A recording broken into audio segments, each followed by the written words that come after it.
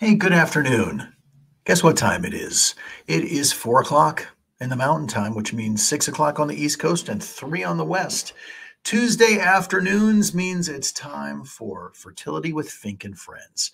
I am Fink. You are friends, and it is great to be with you. After a nice week off I had last week with spring break, and if you had a little spring break in your life, I hope that was a wonderful experience for you as well. It's good to get away, it absolutely really is. But you know what? I missed you guys. Honestly, I did. I really thought about, well, maybe I can, throw a Fink and Friends on, on Tuesday afternoon. Just maybe somebody will want to see it. So I did. I missed you. It's actually really fun to be with such a wonderful, great group of people here. Really a supportive and beautiful group to each other, to me, to the whole process. And so really very wonderful thing. Thank you for being here this afternoon. Let's see who we have. So we've got CNY's Instagram here. We've got Facebook and LinkedIn and YouTube right here in the middle. We've got my Instagram over here. Nice to see everybody. Let's see who was our first to join. Oh, my dear friend Angela. Nice to see you this fine day. Welcome to Colorado. I understand that you will be having an embryo transfer in the imminent future, and that makes us all very happy. Hello to Amanda Pants. Nice to see you here today. Let's see, Danny and Cicely and M. Galaviz. We'll get to your questions here in just a second. But first, over here on the CNY side, Crystal 84 and to be precise, Kimber Ray, Illumina, Mitch Marks, Leroy, good to see you, Lindsay, Liz Carmen, V Slam, Rich, Patty Cologne, Ash is here. Gosh, what a good group of folks. And over here on the Facebook side, it looks like we've got Julie and Jessica. Jessica says, no questions, just got to Colorado Springs and have my egg retrieval tomorrow at 8:30 in the morning. Jessica, we are looking forward to having you. Boy, that is good news. And it's beautiful weather here in Colorado.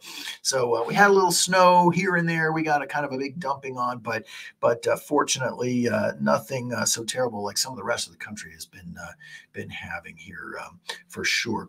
I have a couple of things that I want to talk to you about today that I just kind of want to plant in your brains. But there was a first question over here that came from M. Galaviz, and I wanted to answer it.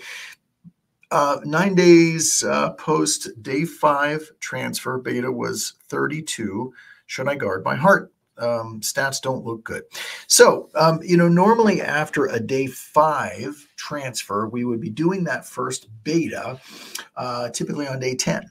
So the fact that yours was a 32 on day 9, I think is actually pretty good. So should you be guarding your heart, to be honest with you, in this, with what we do here, we always have to be guarding our heart. So hopefully the answer is, boy, that is a good thing you got going on there, and fingers crossed. So I don't think there's anything in particular about those stats that sound like it's a problem. So that's very good news. Lady Jamela says going into Sarasota next week for an FET. What are your thoughts about a frozen embryo transfer of a day 3 embryo? There's nothing in the world wrong with a day 3 embryo. So there are many clinics that will not transfer day 3 embryos. Why not? Because they're really looking to show that they have this astronomically high pregnancy rate, and they don't want to do anything that might have a possibility of not being successful. Certainly, if you have an embryo that grows to blast, it has a higher probability of being able to get you a baby. But if we're limited in the numbers, we will tell you all day, want you to freeze that embryo at day 3, because I would much rather see that embryo going back into you than potentially dying in the lab. You are a much better thing than anything that we have in the laboratory as it comes to growing embryos. So I would say, a day 3 embryo is a good thing, and I think you should absolutely, positively feel optimistic about that. 100%. Before we get into the meat and potatoes here and talk about all your questions, there's some kind of new information, and I wanted to share it, particularly for people who have had recurrent miscarriages or who have had a number of embryo transfers and who have not gotten pregnant. So there is an entity that we know of as recurrent implantation failure. And technically what that means is typically three or more good quality embryos that should have gotten you pregnant but didn't. So that may be 2 euploid embryos that didn't get you pregnant plus an untested. Maybe it's a donor embryo. Maybe it's 3 blasts of your own. There was a recent study that came out that I will tell you I've started using pretty extensively, even since I read it just last week. But everybody at CNY doesn't know about it yet. So it may be something that, if this pertains to you, that you have to ask for specifically until I've really had a chance to be able to educate everybody about it. And it goes a little something like this. It's using the medication that we know of as Prograf. And Prograf, or tacrolimus, is a medicine that is already on our level 3 immune protocol. So it's not a foreign drug to us. Basically, Prograf is a medication that's used for folks who have had organ transplants. And the study arose out of the fact that they looked at a number of women who have had kidney transplants, and young people can end up with kidney transplants, who have then gotten pregnant. But because of all that medication, medication for transplant stuff, and maybe they're not the healthiest folks to begin with, there is an expectation that they might not have super positive outcomes with pregnancy. Well, they looked and they found that the people those women who were on Prograf had astonishingly good results with their pregnancies. So now we have, as I said, always had Prograf as one of the medications on immune protocol level 3. What this study did is that it took specifically the women who had had recurrent implantation failure and then started testing them.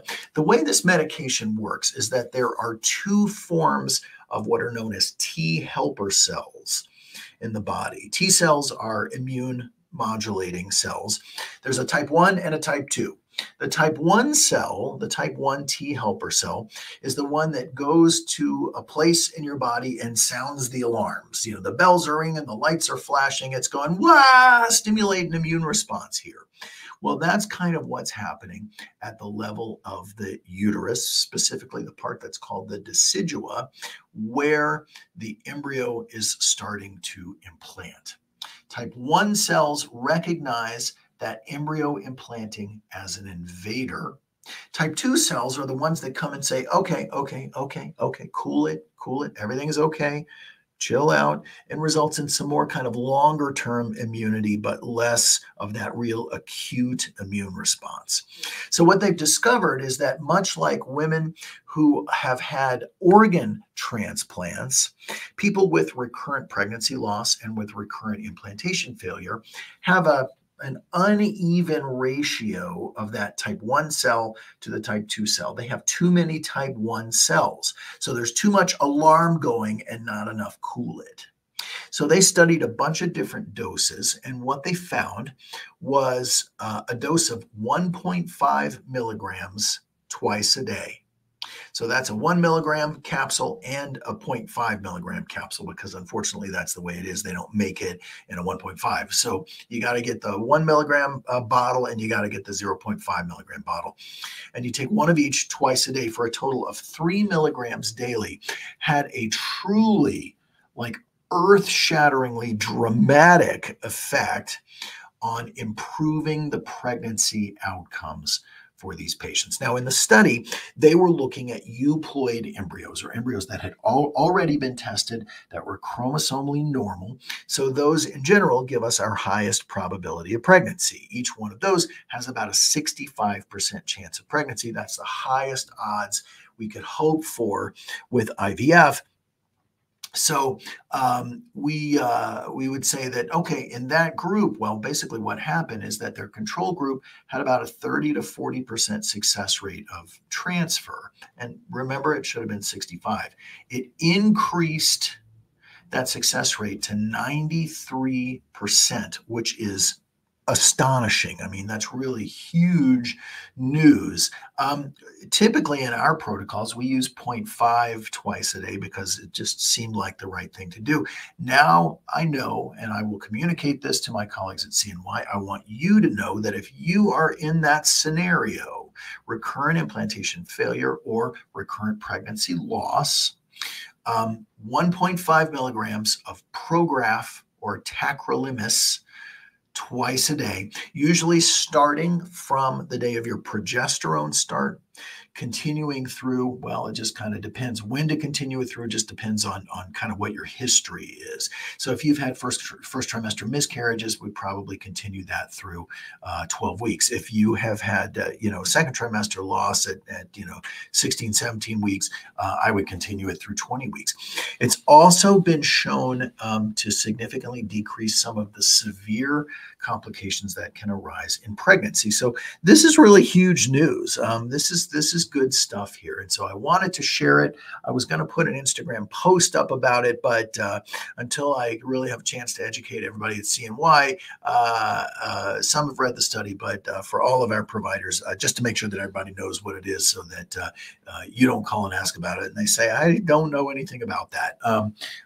It's a pretty benign drug. It is very safe in pregnancy. It's been on our immune protocol, but 1.5 milligrams twice a day from the time of progesterone start. So there's Fink's tidbit of the day. And I hope that proves helpful. I'm actually very excited about it because there are a number of people I know personally who will really benefit from that. And so I can't wait to see. Now, if you don't have a euploid embryo, I would not expect the results to be as high because with the euploid embryo, in theory, you're taking out some of the embryo issues that result in embryos not being able to continue to grow. But I think it's a great intervention. And as I say, super excited about it. So let's see what else we got here. Now let's get into some questions. Mariah says, is an 8mm lining too thick at a baseline for an FET? We like it to be a little bit less. We like it to be at about 6 or less, 5 to 6 or less. So that would make me wonder, well, have you had the cavity evaluated? Do we know for sure that you don't have a polyp? Are you really on the way to still kind of sloughing off and cleaning it out? If I saw it was an 8, I might look at it again in a couple of days and just see. It's not totally a deal breaker, but again, we like to see it a little bit thinner than that. Lots of folks joining over here on the CNY side. Ash says, getting started with Colorado Springs for my first round of IVF. Yay, I hit my med bundle. Is it common or possible to change out the PIO shots for progesterone suppositories? Okay, so Ash, you ask a very good question. If you are going to do, so, what happens, excuse me, in the med bundles is that you are getting both your retrieval meds and you're getting meds that are appropriate for a medicated cycle FET or a medicated cycle embryo transfer. If you're doing a fresh transfer, those are always medicated cycles. If you're doing a frozen embryo transfer, you can do it as a natural cycle. In the medicated cycle, the progesterone and oil is really necessary. The outcomes of using vaginal progesterone only in a medicated cycle embryo transfer are abysmal. They are low enough that I would tell you you are really wasting an embryo. I would not at all recommend it. However, if you're doing a frozen embryo transfer with a natural or a modified natural cycle, then 100%. You don't use the progesterone and oil, you use vaginal progesterone. So please don't do a medicated cycle and say, I don't want to use that PIO. I want to use vaginal progesterone only, because odds are you're not going to be getting pregnant and you're going to be wasting an embryo. But you can do it with a natural or a modified natural cycle. You don't use the PIO at all, which is one of the also more exciting things that has really become more popular in the last, I'd say year and a half, because it's saving so many people's butts from big, thick injections of progesterone in oil for 10 weeks. And so I kind of feel like if you can avoid doing that, probably not a bad idea. The natural transfer cycle is said to at least be as effective as a medicated cycle, but there are some studies that show it may even be more effective, that it has a little higher pregnancy rate, it has a little lower miscarriage rate, and it has a little lower, certainly a lower risk of some blood pressure related complications in pregnancy. So if you ask me, I'm almost always going to tell you, hey, let's do a natural or modified natural. I think that's a better way to go. If you've done medicated before and it worked and it got you pregnant, it's hard to say change over to something else. But that right there is my 2 cents worth, Ash. Be kind, be love. I like the name. Nice to see you. Emily Wynn says, how soon after consultation, if we pay up, if we pay up front, if we pay up, how soon after consultation can we start treatment? So usually after you have had your initial consultation, our team will be in touch with you within about a week or so. Has to go through finance. You have to get your medications in hand. Plan has to be, your monitoring business has to be set up. But theoretically, depending on when you do it, so that first month is usually considered the, pardon me, the diagnostic month.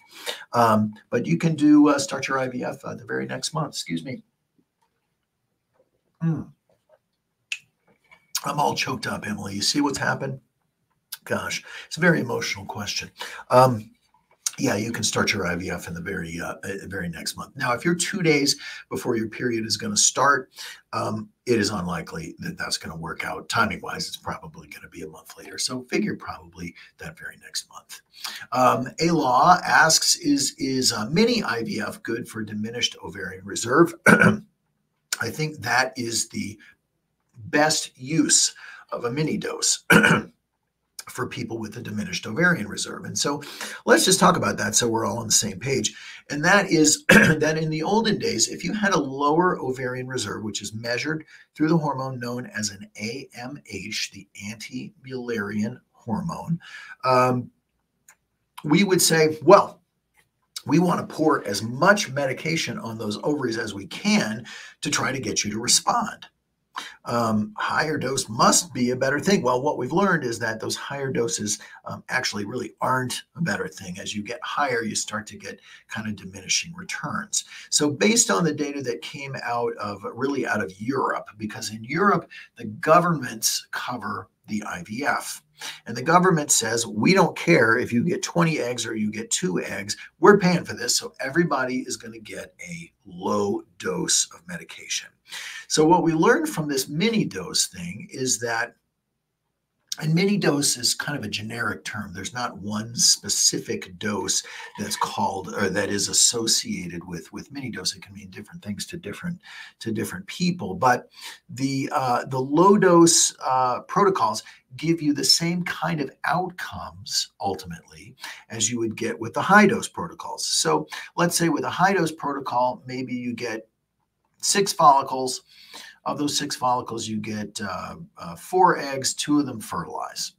Well, with a mini dose, you're not going to get all 6 follicles. You might get 4 follicles, and of those 4 follicles, 2 of them fertilize. So you kind of end up getting the same result as you would expect from the higher dose therapy, but at a much lower exposure to medication and at a lower incidence of side effects. Now, I don't think mini dose is appropriate for people with a normal ovarian reserve because is it appropriate? I mean, yeah, you can use it, but the goal is we want to maximize the number of eggs so that we can maximize the number of embryos in order to maximize your options. Let's take a look over on the Facebook side. Got a lot of folks over here. Thanks for your patience.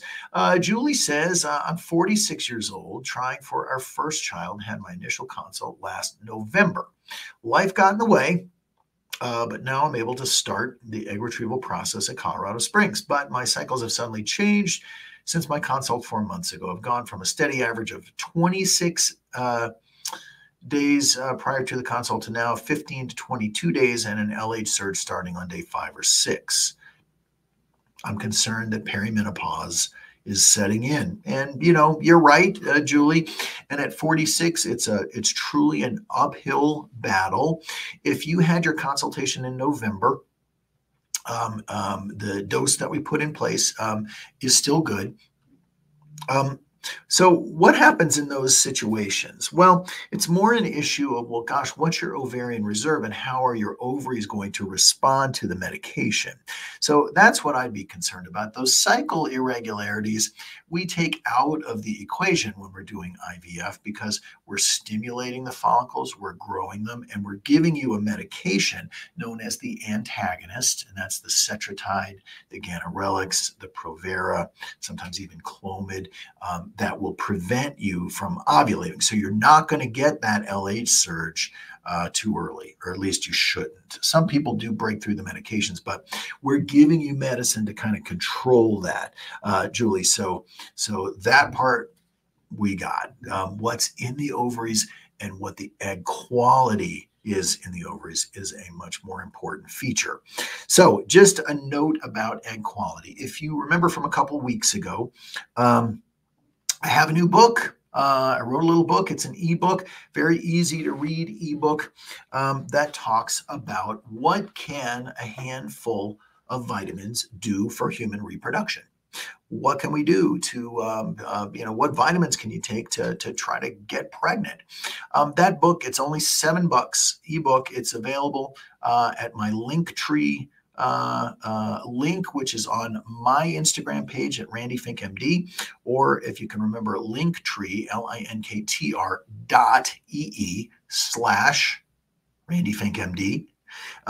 You can see access to that. There's actually a discount code in there to get some supplements discounted forevermore, but it spells out very clearly what the different protocols are for embryo transfer, for diminished ovarian reserve, for regular fertility, and that's whether you're trying at home, whether you're doing IUIs, whether you're doing IVF, and even a segment on males. If you're already taking something that's on the list, don't buy it again. You don't need more supplements. Brands are not what are important, although with the caveat that I will say that CNY's molecular fertility brand is very good. If you're already taking some of the molecular fertility supplements, just check the labels against what's on the very clear and easy to read list of what you're supposed to be on and why, and make sure that you're getting the right doses. That dose is very important. I also did a little an audio book that truthfully I'm very proud of. I'm working on a couple of video courses. One is a general fertility course I'm about to finish, and the other is going to be kind of your IVF consult, where we can answer every question you can imagine will be answered in that course. But of course, I'm still working on it, so not available yet. However, the ebook on the supplements, it's called the Vitamin Victory, is on my Linktree. Also, the link that's on my Instagram page, Randy Fink MD, or Linktree / Randy Fink MD, and that's linktr.ee. So egg quality is probably the most important thing we have to deal with. That really is something that we can affect by using supplements, and that's kind of what the book is about. Elizabeth is here and says, do you need to get an HSG in order to do IVF? The answer is no. I am not a fan of the HSG.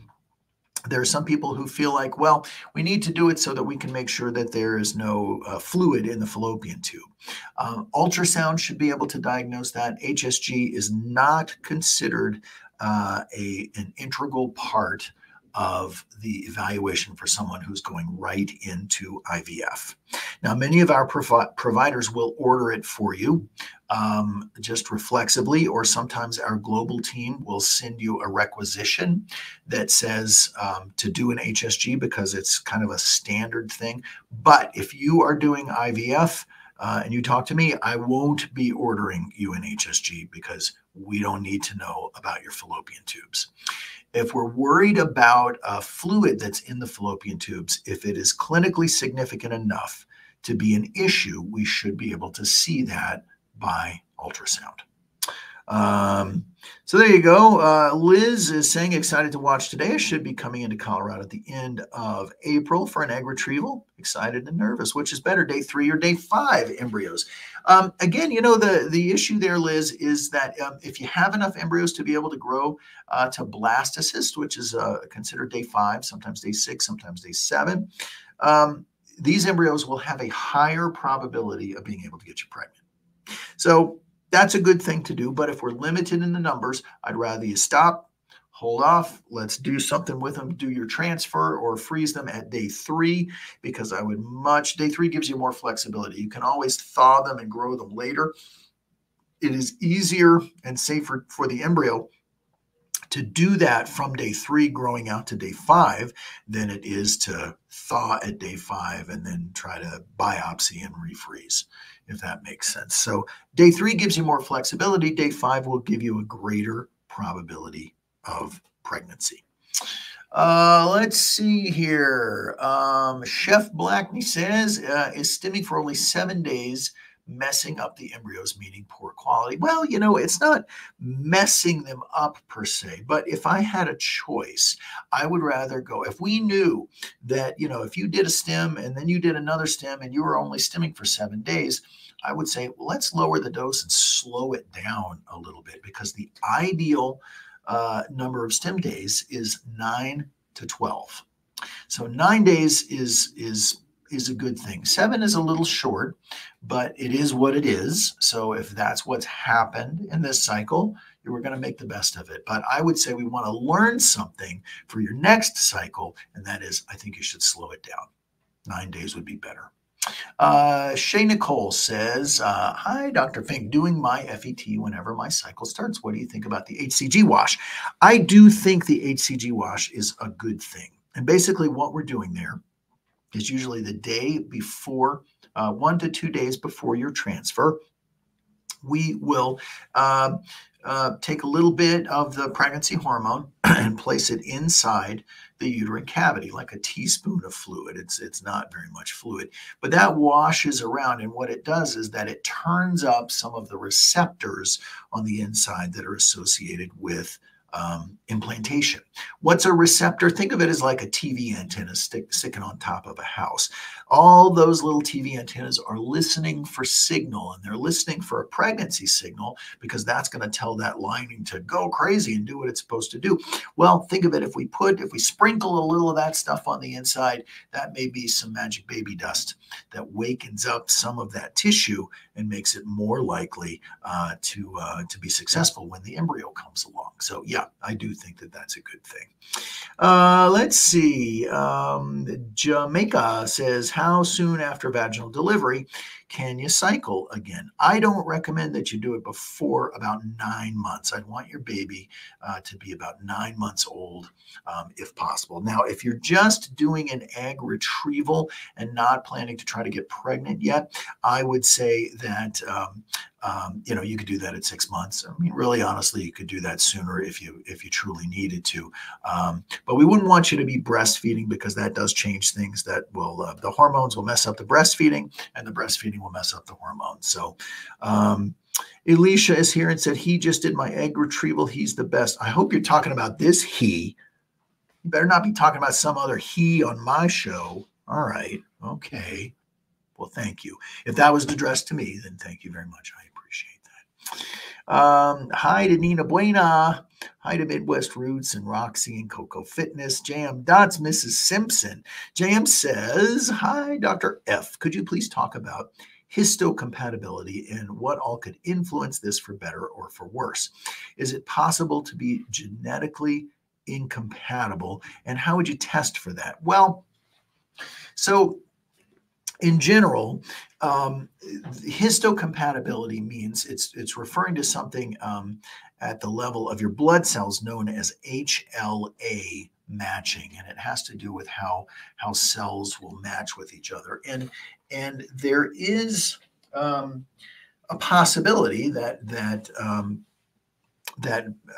sperm and egg can have compatibility issues, but more likely we think of, is there a problem with embryo and mom having compatibility issues? And that's one of the reasons that we employ the immune protocols. So can it be tested? Yes, it can. It gets very complicated and it gets extremely expensive. Most of the time, if someone really needs to test for those major histocompatibility major, you know what I mean. Whew, that's a mouthful. If they're called the major histocompatibility complexes, if someone really needs to be tested for that, I would say, I would see a reproductive immunologist, or if there is a test that's called Pregmune, Pregmune, which you can order. You do a bunch of blood tests, and then it's run through their algorithm and gives you about a 65-page or so report, where you can kind of look at all those autoimmune issues. It requires about, the test itself is expensive, and it requires about probably $10,000 in blood tests to do. So it's not something that I would generally recommend. Although what I will tell you is that it's probably cheaper than going to see a reproductive immunologist. The recommendations that come from that test are almost always very, very similar to what comes from the reproductive immunologist. And they're really not remarkably different from what we do in our own immune protocols. So usually that histocompatibility issue is going to be covered by things like Neupogen, by things like that may be affected by low-dose naltrexone. And certainly there's some what we call graft versus host issues that'll be handled by Prograf. So we generally do treat that. Biggest gun there is to use IVIG, which covers really every kind of autoimmune problem we can think of, but it's extremely expensive and not available to everybody because of its costs. So we're happy to help you with that one if you want to talk to us about it. Good question there, JM.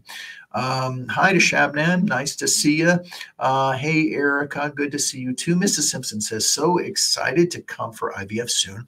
If I do genetic testing and an FET, would it have a good chance of taking? Also, can we do more than one embryo? Good question.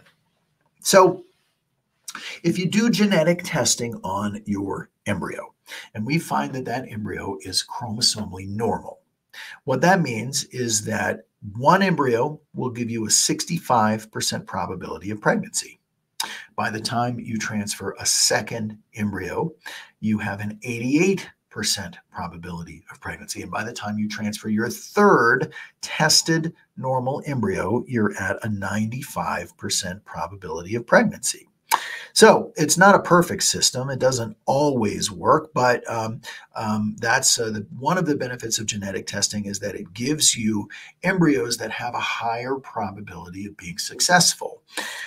If you have a large group of embryos, it's great for using that testing to separate out which embryos have the highest probability of being able to get you pregnant. Right? That's the best use of PGT. That, and if you need to do, gender selection, you're doing it because you want a particular sex of a baby, male or female, then you do the PGT testing. That's the only way to do that. So yes, an FET with a tested embryo is the highest chance of success in the whole IVF world. So that's a good thing. Can you transfer more than one embryo? We generally recommend that you follow the ASRM guidelines, which are designed with your safety in mind in terms of how many embryos you can or should transfer.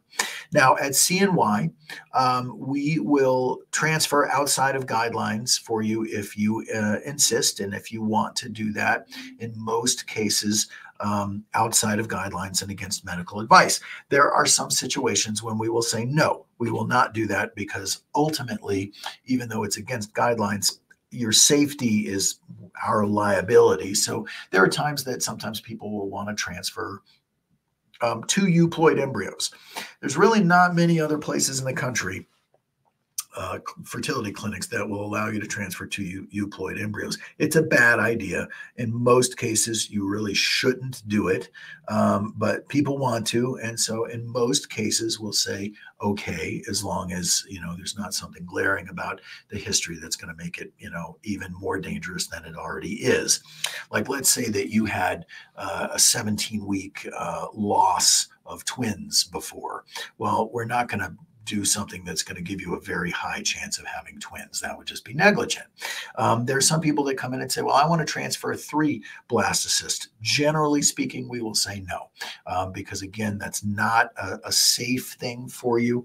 There are exceptions to all these rules. And again, these are the things that we're happy to talk with you about. You can transfer more than 1 embryo, but I would encourage you to look up online the ASRM guidelines for embryo transfer. ASRM is the American Society for Reproductive Medicine. Erica says, what are the success rates you see for Orilissa in endometriosis patients? So when we know that you have endometriosis, we know that it's affecting the lining of the uterus. The data shows us that suppressing that endometriosis for 60 days before doing your embryo transfer will increase the probability of that transfer being successful to greater than 65%. So Orilissa works really well. I think it's a much better choice than Lupron. Lupron is the old way of doing things. For 30 plus years, I think Lupron is all we ever had to be able to treat endometriosis. But Lupron shuts everything down. It's turning off the switch. It's turning the volume knob down to nothing. And so you really have no hormones, and you feel that. It's not a good feeling to be suppressed with Lupron, because you've gone from full speed ahead hormones basically to menopause very quickly. Now, it's a temporary menopause. It's not something that's, ongoing forever. It goes away when the shot wears off. And the benefit of that is that that's going to help you, help your endometriosis. Orilissa is just a little more gentle way of doing that. There's another medication as well that's called Myfembree. Myfembree actually even gives you a little hormonal add back, has the same suppressive effect on endometriosis while not making you quite so miserable from being free of hormones. Let's see, on to the CNY side there. Hi from Delaware. Hello, nice to see you today. Let's see, I can't say the name. Is it Janina Telado? Sorry, from hello, appointment 422 in Syracuse. They're lucky to have you over there. Should I continue taking inositol through pregnancy? And that comes from Amy. Hey, Amy, I would say there's no reason that you have to stop inositol in pregnancy. Inositol is a vitamin. The recommended dosage, by the way, and you can read about this in my fabulous ebook, by the by. Dosage is 2 grams twice a day, 2,000 milligrams twice a day. Inositol helps to handle our insulin resistance. And so in early pregnancy, it decreases miscarriage rate. In IVF, it improves egg quality. In folks with polycystic ovarian syndrome, it can help get them to ovulate. But in pregnancy itself, it also decreases the risk for gestational diabetes. So yeah, I would definitely continue it. Oh, a special hello to Meg Marnell, our operating room director out of Syracuse. Happy to see you here this afternoon. Let's see, Miraless says, if I'm taking Omnitrope for priming for 2 months, will I also take this med while stimming for retrieval? Usually you stop your Omnitrope just before retrieval. So yep, it's a great thing to do to prime, but it also helps during stim as well. So I would encourage you, to stay on it. Oh gosh, Allison says, in my day 3 embryo is 3 years old now. That is the best thing I've heard all day. So whoever tells you, oh no, there's no, you don't want to do anything with a day 3 embryo. Oh really? I can introduce you to 1,000% probably way more than that. 10,000 people with day 3 embryos that are now they're very happy children. Allison, thank you so much for sharing that. That is awesome. Salsa 2014. What are the supplements we should take at age 41? CoQ10, fish oil, daily vitamin, prenatal, vitamin D3, Omnitrope. Can you think of anything else? I feel like I take so much. Yes, there is a whole list of things, and that you can see actually if you will. I am happy to send you just that list through FullScript, or it's in my little ebook where it spells out very clearly. $7 from a Linktree, linktr.ee/RandyFinkMD. Or if you forget that, look at the name on my Instagram, the link there, it's RandyFinkMD.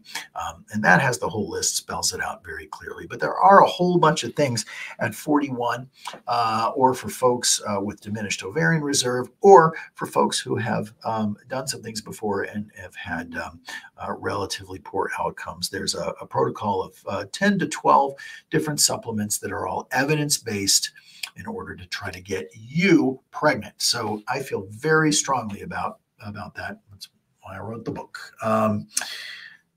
Okay, let's see who else we got going on here. Georgia Sun says hi to Dr. Fink. Hello, Georgia. Sharmila says, I'm taking 75 micrograms of thyroid medicine today. I did my blood work and my result is 0.06. So what should I do? Well, that's a good question. So with the TSH blood test, what we're looking for is a thyroid hormone in the range of 0.5 to 2.5. So the higher the number, like 2.5, the lower the thyroid. So if your thyroid number was 4.0, that's a pretty slow moving or sluggish thyroid. The lower the number, the higher the thyroid. So yours is 0.06. That's a little lower of a number than we would want to see, which means your thyroid's volume knob is turned up a little higher than we would like.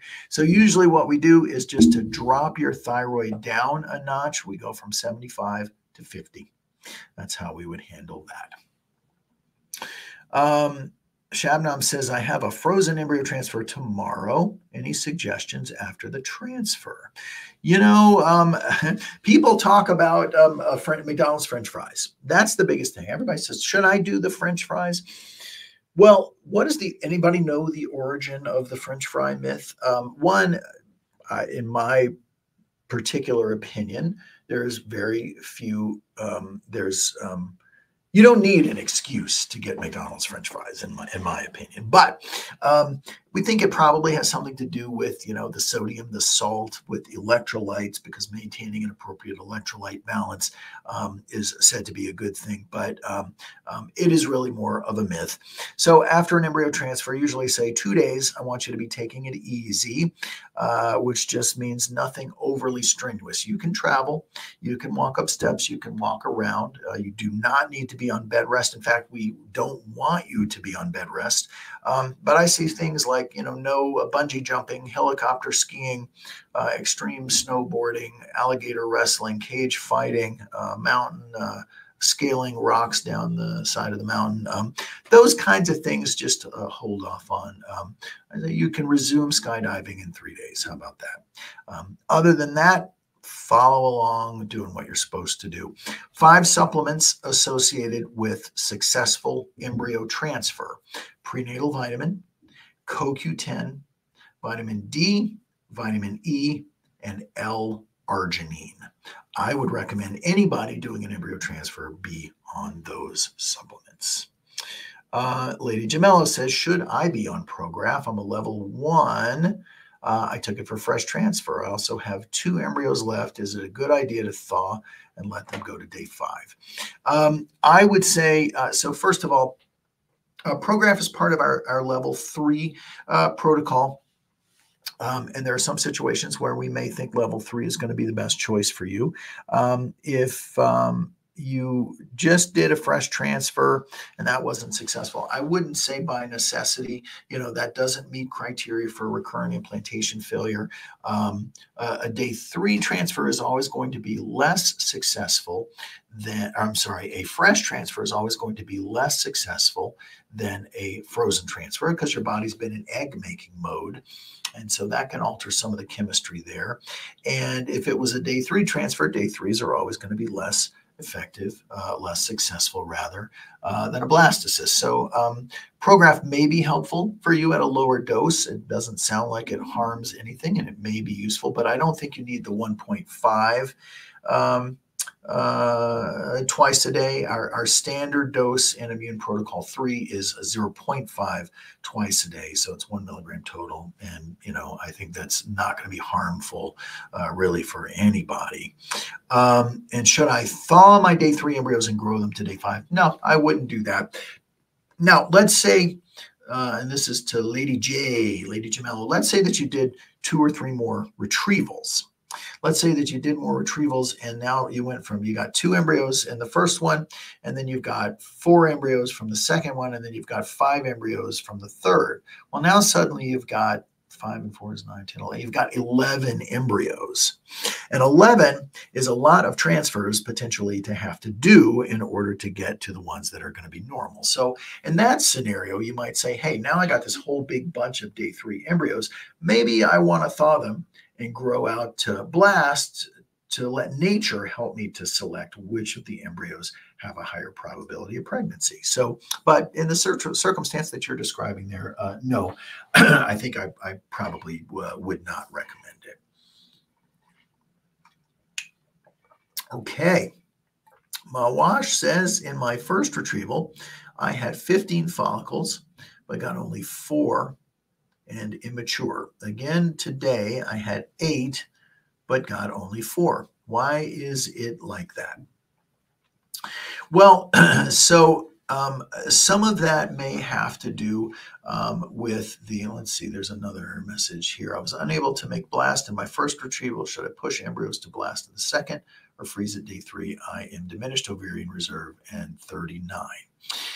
Again, as far as when to freeze, if you've got 4 or fewer embryos, our recommendation is that you freeze them on day 3. Because, again, much rather see that embryo going inside of you than potentially dying off in the lab. It may grow in you when it didn't grow in the lab. So if there's 4 or fewer, I would say freeze them at day 3. There's no bad thing about having a day 3 embryo. Now, why you responded differently in the 2 cycles, and there are different things that are involved in there. First, you had 15 follicles, but got only 4 eggs, and they were immature. So this may be, it has to do with, kind of when you trigger. It may have to do with how you were stemmed. That may be a little higher dose. We might drop the dose there, try to go out a little bit longer. I would go for less quantity and more quality. That, to me, seems like the best idea. Let's see.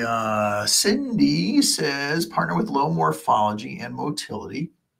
Are the chances high of fertilizing an egg? The answer to that is yes, because 1 sperm is all that we need for 1 egg. And these folks sit around, look under microscopes all day long and look at sperm to determine, which sperm, it looks good. So even if there's one, the odds are that there's going to be something in there that is normal morphology. And even if the semen analysis showed 0% normal forms, there's always going to be something in there that's normal when they look long enough. And they take that 1 sperm and put it in the 1 egg. So, yep, Cindy, I think you have very, very high probability of fertilizing an egg. And that's one of the reasons that you would choose to do IVF in general. Odds are much better of fertilizing in that scenario with IVF than they are with any other modality. How important is the Th1, Th2 blood test for pregnancy after an embryo transfer? I would not recommend the blood test. The blood test is about $1,200, and it's not easily accessible, and people don't know how to order it correctly because we don't routinely do it. It would be much better to treat that empirically. And if there is a history of such, kind of pregnancy problems going on, then I'd say, it might be worth staying on the medication after transfer. Well, actually, I would say probably don't even need to stop until you're at least 12 weeks of pregnancy, maybe even longer, just kind of depending. Back over to Facebook, Chloe says, found out I am pregnant 2 weeks after retrieval. I'm worried because I was sedated. What are your thoughts? There are many jokes I could make about that, about you being sedated when you got pregnant, but I'm not going to do that. I think, it's funny. I've had 3 people now in the last few days who have done IVF, have done a retrieval, haven't yet done a transfer, then in fact didn't get their period and did a pregnancy test and found out that they're positive. And maybe some of these folks have been trying for, 5 years, 10 years, never got pregnant before, did a round of IVF, made some embryos, but then got pregnant from spontaneous intercourse, usually within a couple of days around the time of the trigger. Remember, sperm lives in the vagina for 5 days. And so even though we're giving you a trigger shot and we're retrieving the eggs from the ovaries, there is very probably some egg that's hanging out in there that may get released on its own from some little follicle, from something there. There's a good chance that sperm can meet egg in that normal fashion. Then people get pregnant. The thing I just want to know for sure is that your progesterone level is normal. Progesterone is the most important hormone to kind of help maintain the pregnancy. I'd want to check on that, but I would not worry about the sedation part. You don't have any higher risk of a birth defect or anything bad happening as a result of the IVF procedure, the egg retrieval, or your recovery or anything else. So congratulations. I mean, if you could have just, Chloe, done that before you did IVF, that would have saved a lot of trouble, don't you think? No, you didn't ask my opinion, but now you know. That's just kind of what I think about it. But congratulations. Now you should be fine in that regard. God bless. That's really great news. However, it has to work, right? Maria, I'm 33. My consultation is on the 9th. What do I prepare? So before your consultation, if you've had treatments before, we want to know what they are. If you've had blood tests, we'd like you to upload all of them to your portal so that we have them, so that we can look at them at the time. It becomes very frustrating when we have an initial consult and people are like, oh yeah, I had that done a few months ago, but I don't know the results. Well, maybe I can look them up. Can you hold on for a little while? Well, we got pretty limited time in those consults. So the more efficient we can be during them, the better off we are. If you've got the blood test, please upload them so that we can look at them at the time of the consult. Look forward to talking to you. Hi to Lindsay. So unfortunately, my transfer ended in an early miscarriage. Oh, I am so sorry to hear that. I did a natural FET. Would you recommend adding PIO or more progesterone pills? I was only on 2 progesterone vaginally every day. Most of the time, a miscarriage is going to occur due to an embryo issue. It is most commonly due to the embryo, not to anything hormonal or anything otherwise related to Lindsay and Lindsay's uterus. All right. So, I'm talking to you, Lindsay, but obviously we're talking to everybody. Usually it's a genetic issue or a biochemical issue in the embryo, especially with a first miscarriage. So I'm so sorry to hear that. It's a crappy thing to have to go through. But the silver lining there is that uterus, brain was talking, uterus was listening. You were able to implant a pregnancy, and that pregnancy was able to start to grow. So we know that something is in fact working right. That's a plus. That's a good thing. We test your progesterone level. So as long as your progesterone level was normal, and in a natural cycle, we look for that progesterone to be a 10 or above, then there would be no indication to adding progesterone in oil. Zero. And if you're going to do progesterone in oil, you just do a medicated cycle. I don't see any advantage to doing a natural cycle and using PIO, in my opinion. But we test it in a medicated cycle. The progesterone should be at a 20, and in a natural cycle, that progesterone we want to be at a 10. So, Lindsay, as long as we tested it, no, I wouldn't add anything else.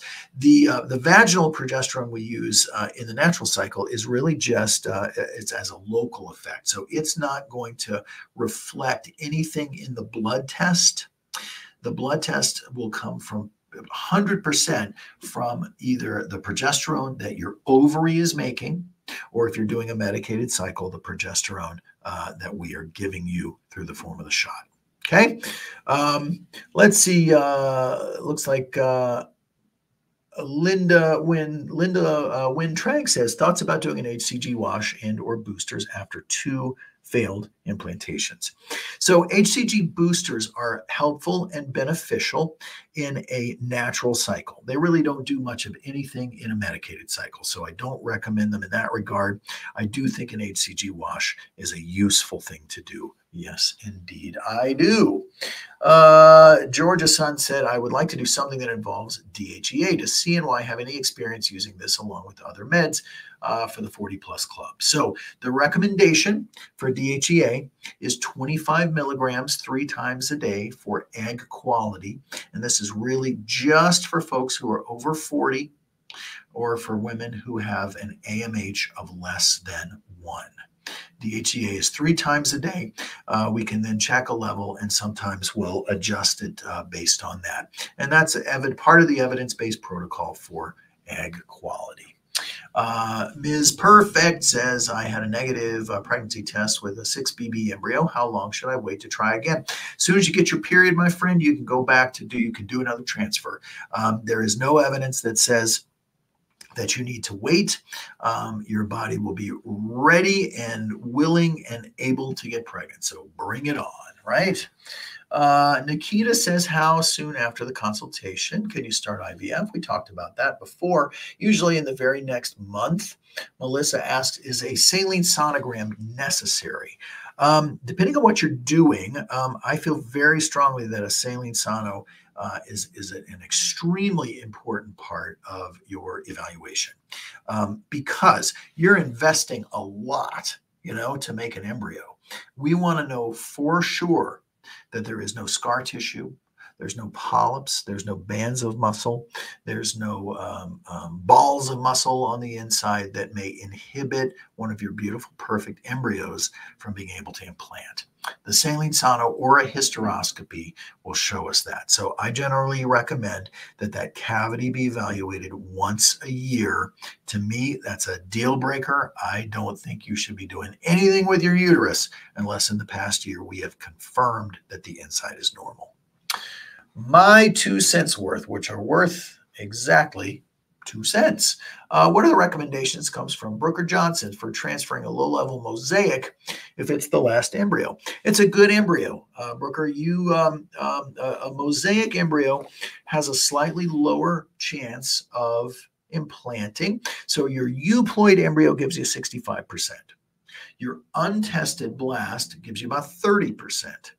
Your mosaic embryo gives you about a 40% chance of implantation. So it's better than an untested embryo, but not quite as good as a blast. If it sticks, it has just as high a probability of giving you a normal baby as does your euploid embryo. It has a slightly higher risk for miscarriage, but 100%, it is not a throwaway embryo. I could also introduce you to, I can think off the top of my head, a dozen people who had mosaic embryos that now have beautiful, perfect, normal babies. So fingers crossed. Keiichi says, getting surgery to remove my fallopian tube in 2 weeks. hoping to set up a consult and see what options we have. We will look forward to that. Let's see if we can get a last couple of questions in here. Let's see, is it okay to skip prednisone for IVF? The answer is yes. I feel like prednisone is a more important thing in an embryo transfer than it is for IVF. But there are many practices that don't use prednisone at all. Some people don't feel well on prednisone, don't want to use it. So for the general public, the general population, it too is not a deal breaker. Liz Fisher says, are the immune supplements or meds prescribed to everyone, or do we need to talk about it at an appointment? Just about everybody gets, or really everybody gets some form of immune protocol. So everybody should be included in that. But when you have your consult, if you're curious, ask about it. It should be mentioned to you, but sometimes we get so sidetracked talking about meds and process and all the other things that we may end up forgetting to talk about it. So that's one of the reasons that after I do a consult, I send a little email and it's got some stuff in there most of the time. Last question here. Neri says, my blood count and hemoglobin came back low as if I'm currently anemic. Could this have been caused by my egg retrieval a few months ago? And so I still move forward with a fresh transfer, with a frozen transfer. So, really, honestly, that anemia ought to be fixed. You should try to correct that. Usually you can correct that by taking some iron pills. If it's real significant anemia, that's not normal. And could it have been caused from a retrieval a few months ago? Probably not. There's really not, in most cases, real significant blood loss associated with an egg retrieval. And certainly from a few months ago, that should have equilibrated itself out by now. So iron pills is the way to go with that. Hey, remember linktree/RandyFinkMD. It's linktr.ee, or through my Instagram, which is RandyFinkMD. It's the link on my Instagram page. You'll see the book I wrote that's called Vitamin Victory, the natural steps towards achieving pregnancy outcomes that we're all looking for. What can a handful of vitamins do for you? That's the evidence-based protocol, and a wonderful audio book. I think is I'm so happy with the audio. I'm happy with both those things, and I hope you'll avail yourself of them. But we're out of time for today, which means we'll be back next week. My favorite place to be on a Tuesday afternoon, and I hope it is yours too. Every single day we can make a difference in this world, and God knows this world could use some difference. Every step forward, make it with kindness, make it with love, and know that each day is full of hope for a new tomorrow, because tomorrow brings a whole new sunrise. This whole fertility business is not your novel. It's not your book. It ain't the magazine that you're featured in. It is merely a chapter. And what are we doing here? We're trying to rewrite that chapter, and we're doing it together. So until next week, thanks so much for being here. God bless everyone, and good night.